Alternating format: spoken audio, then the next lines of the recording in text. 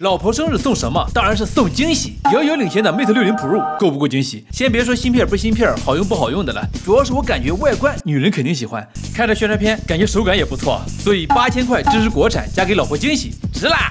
手机到了，来看这外壳包装，纯黑色包装盒，逼格还是有的。正面带了个昆仑玻璃的图标，哦对，好像这手机是什么玄武架构昆仑玻璃，非常的耐摔。这个就不测试了啊，翻车了我接受不了。开箱，给你们看看我苦练的蝴蝶刀技术，还行吧？怎么还是打不开呀？Ladies and gentlemen， 遥遥领先的 Mate60 Pro 来了，我开。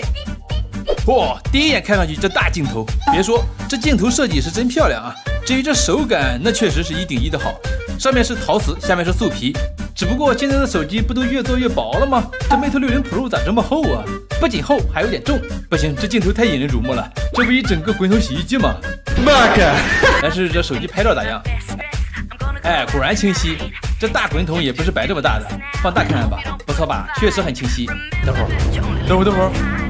这么好玩，100倍放大，来拍我的手试试。走，哇，都快能看见毛孔了。怎么样，兄弟们？我的玉手放大100倍，好看吗？嘿嘿，来看正经的，来室外拍一下，就拍前面的街道吧。这下够直观了吧？我这真不是虚手抖啊，放大100倍，我稍微动一下，它都飞了。感觉没什么卵用啊。这手机拍照个人感觉还不错，不过我个臭打游戏的，那肯定得测试一下游戏性能了。咱也不专业啊，手机知识也不多，就以大众普通小白的视角感受一下。8000块这么贵，即使不是游戏手机，玩个大众游戏应该问题不大吧？提前说一下啊，这手机的芯片是麒麟9000S，突破了我国芯片难题，不管表现怎么样，在我心里都是最好的。有条件有能力还是要支持一部的。暗区突围启动。啥？高帧怎么还开不了啊？真的假的？幻觉？我们进游戏试一下。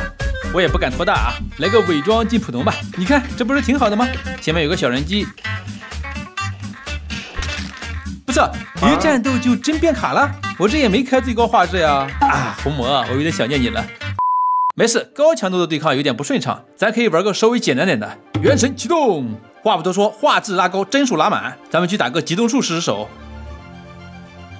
感觉还可以啊，没有出现掉帧的情况。开打。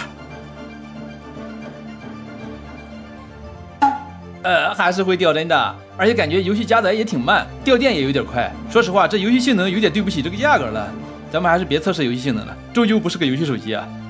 这 Mate60 Pro 还有个噱头，双卫星通信加卫星电话，号称灵犀通信，时刻在线。